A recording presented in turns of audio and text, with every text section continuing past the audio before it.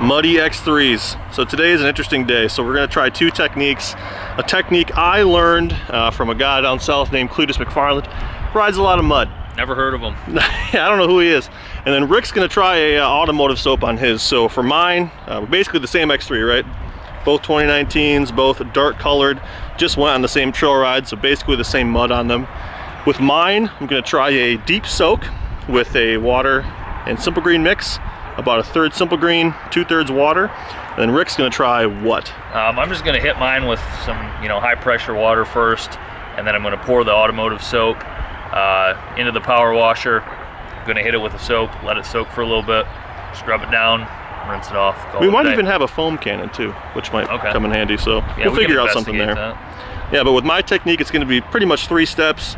Spray on, let soak, rinse off, come in, wipe it down, rinse again, and then do like a jism step in the end. And I think you're gonna do some little jizz in the end too, right? Maybe, we'll see. Just to spruce it up, see what happens. Yeah, give her a little extra elbow grease, maybe, we'll see. All right, let's pull out these, pull out the guns, man, and see what happens. Let's do it. How you doing? Hey, Ricky, so what are you doing, buddy? So we got ourselves the 32 ounces of warm water, and we're gonna be using this Chemical Guys Tough Mudder Truck Wash Off-Road ATV Heavy Duty Soap. Dang. Rick Mav there. So I'm gonna add a few ounces of this. This says 1 to 3 ounces if using a foam cannon. So we're gonna pour some of that in here. Perfect. Get this all set up. And then I think we're gonna start with yours and then work on mine once you're done soaking yours. Is that the plan? Cool. Makes sense. Pour or two or bud. Rick's going for the extra foam. Putting more to her. So you put the cap on her and then just kind of give her a little shizake? That's the plan. Mix her up all nice. And what kind of foam cannon is this? People always ask. It's a McKillen's? McKillen's foam can. They sent this to us after our last video, which got like 7 billion views. So thank you for watching, if you watched that one. Anyway, shake the heck out of that. And then it's time for some Simple Green. Boys, so here, we got one of these Home Depot, like a garden sprayer. And so, essentially, you just build pressure with this pump, right? And then it gives you a little squirt nozzle. So I like to really pour the coals to it, loosen up the squirt nozzle quite a bit, and just squirt the heck out of the whole machine. So, and that's just Simple Green and water. Yeah, 1/3 Simple Green, 2/3 water. And just come in and spray it all down. And so it's really important to get in there real deep with this thing. Engine, all that stuff, right? Any sort of oil you'll have. And then anywhere where the mud's real thick, like inside of the bead of the wheel here, just kind of saturate her up real nice like. Hit the tires too if you want. And so do the whole machine like this, and then I'll just let it sit until it dries on the thinner body panels, then come in with high pressure and spray it off. Copy.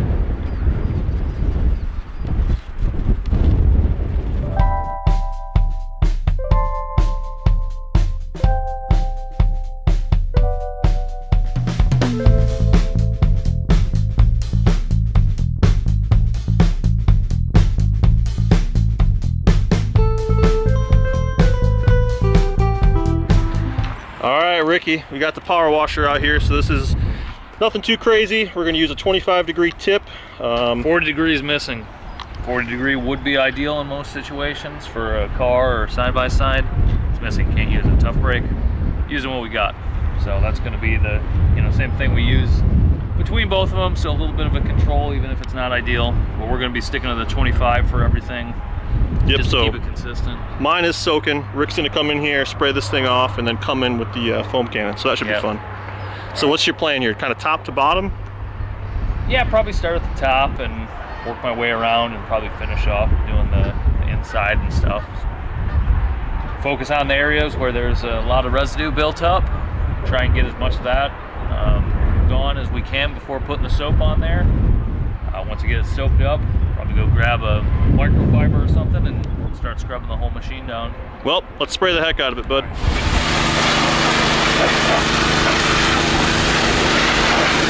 Oh yeah, buddy. Spray the heck out of it. And so this particular power washer is on special. I think it's just one of like these Home Depot or Menards specials. 3,300 PSI, 2.4 gallons a minute. Nothing crazy.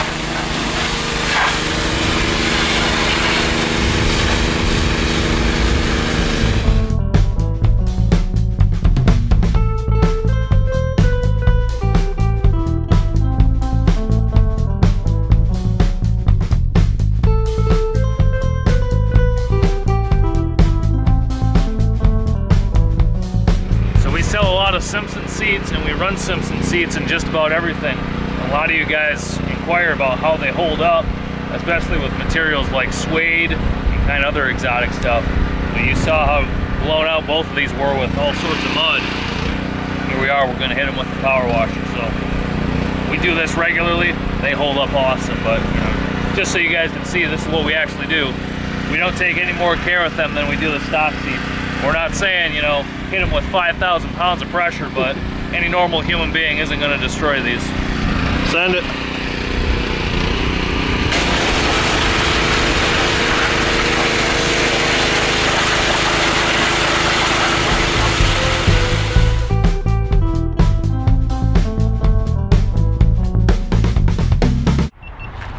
Well, the Rix is sprayed off.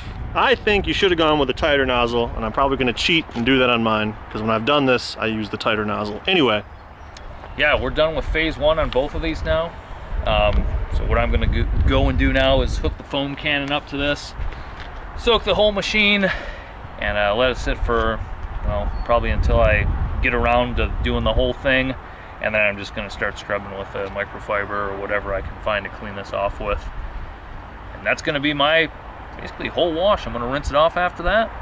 Call it a day. I'm done. Nice. So we'll see how that turns out. Still got a lot of like random surface dirt on it, so we'll see how that stuff comes off.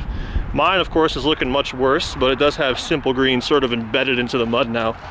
So you'll notice when I spray it off with high pressure that all this soap is going to foam up that's stuck in the mud. And everything should kind of come off. So in the past when I've done this, I used, I think it was a 15-degree nozzle. Let me look at the thing so I can be sure here. Yeah, it was the 15-degree nozzle, which gives you a real tight stream and a lot more pressure. So unfortunately, I'm going to cheat and do that because I know that worked for me in the past. But anyway, doesn't matter. We're just trying to see what works better, I guess. Yeah. Well, I'm going to go find that some microfibers to scrub this with. I'm going to hit it with foam. Let's do it. So Rick says if I'm cheating with the nozzle, he's cheating and using a bucket, which is fine. You don't want the car to dry off. What the hell happened over here, dude? You got some spidey sense on the side the of that. The old Watusi with the soap, you know. Nothing wrong with that. That stuff has got some serious fluorescence going on. Yeah. But anyway, microfiber mitt should work pretty well. Mix that shizzle in. But yeah, I got the foam cannon hooked up, so I'm excited to see how that works out. Yo! Oh yeah. So we've used Zep wash in the past, which I think the Zep stuff does give a little more thick foam than this. But anyway, we're gonna have the time lapse here. What you're gonna see is Rick foaming this thing and rinsing it down, and then me high pressure washing that. So we'll see what happens.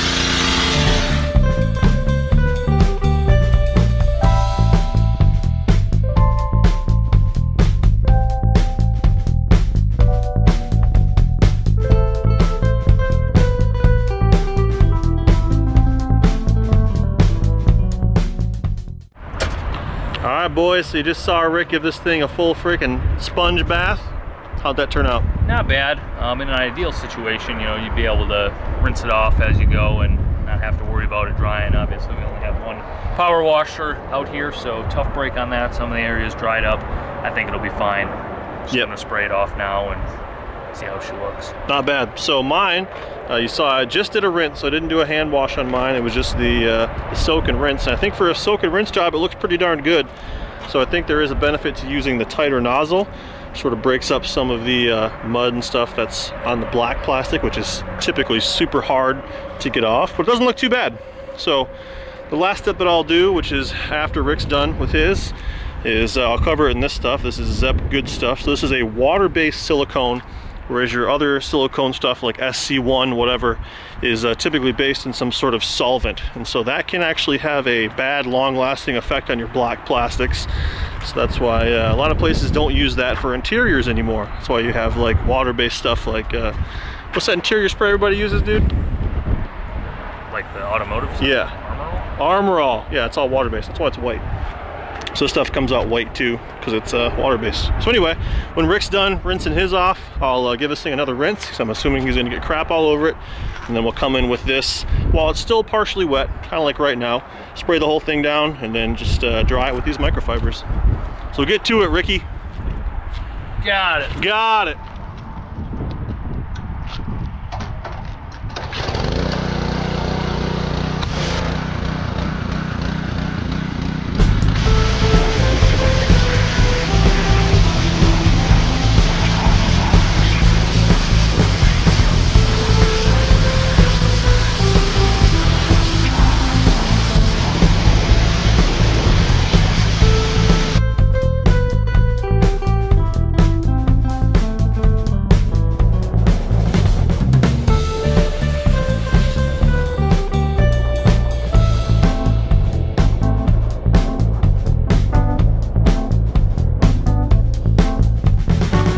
Alright boys, so Rick's just got done rinsing his off, so I was looking at mine and I was thinking I'd have to rinse it again, but honestly it looks okay. So I think I'm just going to move on to the shine step.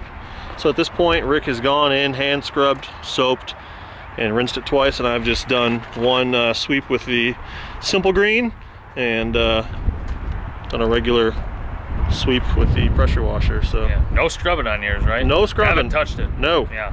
That's impressive. Like that looks good. It looks really good.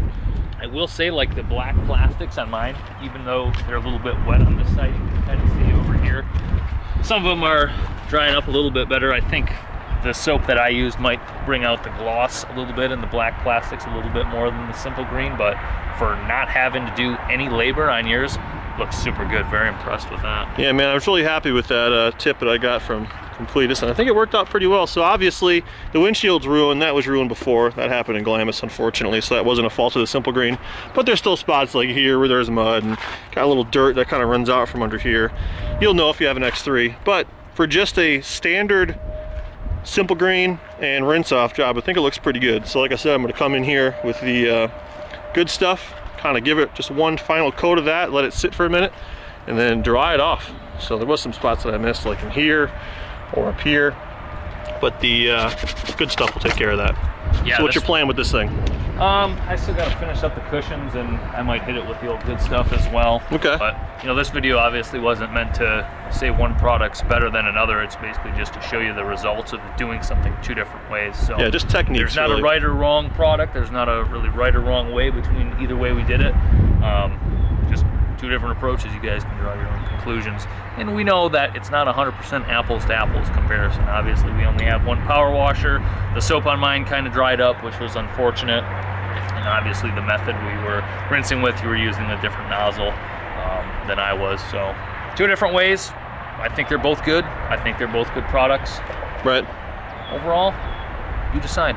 Yeah, you decide. So these are just things that we've come across that have worked very well. So yeah, I guess from here you'll see Rick drying and good stuffing, you'll see me drying and good stuffing, and we'll talk about how they look at the end. Sound good? Yep, sounds good.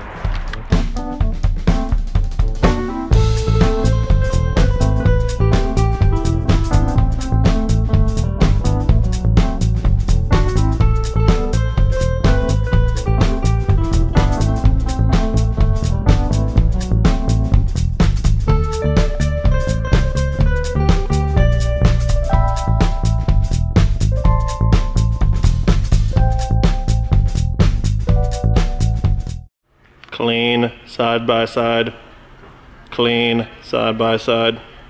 So Rick, what do you think happened out here today? Well, we took a couple dirty machines and we took them to a state where they're not as dirty. Pretty clean overall.